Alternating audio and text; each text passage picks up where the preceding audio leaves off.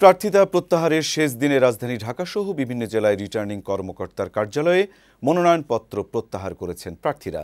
এদিন ঢাকা মহানগরীর 15টি আসনে 23 জন প্রার্থিতা প্রত্যাহার করেন। আগামীকাল রিটার্নিং কর্মকর্তারা বৈধ প্রার্থীদের মধ্যে প্রতীক বরাদ্দ দেবেন।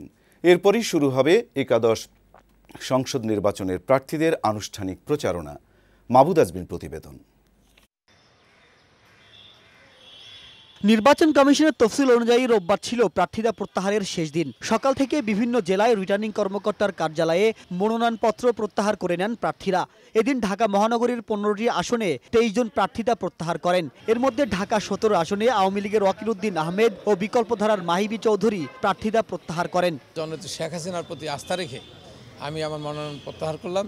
ঢাকা মহানগরীর 15টি আসনে এখন মোট প্রার্থী রইলেন 148 জন। এর মধ্যে কোনো দলের প্রার্থী 2 জনের বেশি হলে দলের মনোনীত প্রার্থীকে প্রতীক দেওয়া হবে বলে জানিয়েছেন রিটার্নিং কর্মকর্তা। কোনো দল থেকে যদি একাধিক প্রার্থীকে মনোনয়ন দিয়ে থাকে, একজনকে তারা মনোনয়ন করে দিবেন দল, বাকি যে কয়েকজনকে মনোনয়ন দিয়েছেন তারা অটোমেটিক্যালি বাতিল হয়ে যাবে। এদিকে ঢাকার বাইরে রোববার দুপুরে জেলা রিটার্নিং অফিসারের কার্যালয়ে কুমিল্লা 3 আসনে গণফোরাম প্রার্থী মোস্তাক আহমেদ এবং কুমিল্লা 8 ও 9 আসনে তরিকত ফেডারেশনের প্রার্থী সৈয়দ রেজাউল হক প্রার্থিতা প্রত্যাহার করেন।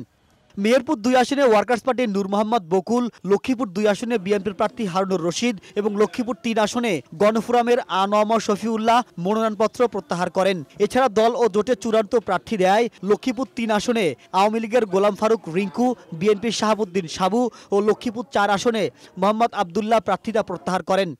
রংপুর 6 আসনে আওয়ামী লীগ সভানেত্রীর মনোনয়নপত্র প্রত্যাহার করে নেন দলের নেতারা। রাজশাহী 2 আসনে জাতীয় পার্টির খন্দকার মোস্তাফিজুর রহমান, রাজশাহী 3 আসনে আওয়ামী লীগের স্বতন্ত্র প্রার্থী মেরাজউদ্দিন মোল্লা, রাজশাহী 5 আসনে আওয়ামী লীগের স্বতন্ত্র প্রার্থী তাজুল ইসলাম ও মোহাম্মদ ফারুক তাদের প্রার্থিতা প্রত্যাহার করেন। ঢাকা 17 আসনে ঐক্যফ্রন্টের প্রার্থী হওয়ায় ভোলা 1 আসন থেকে আন্দালিব রহমান পার্থ মনোনয়নপত্র প্রত্যাহার করেন। এছাড়া পটুয়াখালী জেলায় 4টি সংসদীয় আসনে মোট 9 জন প্রার্থী মনোনয়নপত্র প্রত্যাহার করেছেন। চাঁদপুর 4 ও 3 আসনে প্রার্থিতা প্রত্যাহার করেছেন আওয়ামী লীগের 2 জন ও বিএনপির 9 জন প্রার্থী। নাটোর 1, 3 ও 4 আসনে নির্বাচন থেকে সরে দাঁড়িয়েছেন জিএসডি, বিএনপি ও কৃষক শ্রমিক জনতা লীগের 3 প্রার্থী। ফরিদপুর 1 আসনে বিএনপির খন্দকার নাসিরুল ইসলাম, 2 আসনে বিএনপির শহীদুল ইসলাম বাবুল ও জাকের পার্টির চেয়ারম্যান মোস্তফা আমির ফয়সাল মনোনয়ন প্রত্যাহার করেন। খুলনার বিভিন্ন আসনে বিএনপি, ওয়ার্কার্স পার্টি ও স্বতন্ত্র প্রার্থীরা তাদের প্রার্থিতা প্রত্যাহার করেছেন।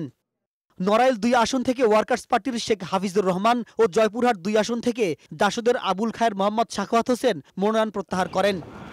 প্রার্থিতা প্রত্যাহার শেষে চূড়ান্ত প্রার্থীদের মধ্যে সোমবার প্রতীক দেবে কমিশন। মাহবুদ আজমি, বৈশাখী সংবাদ, ঢাকা।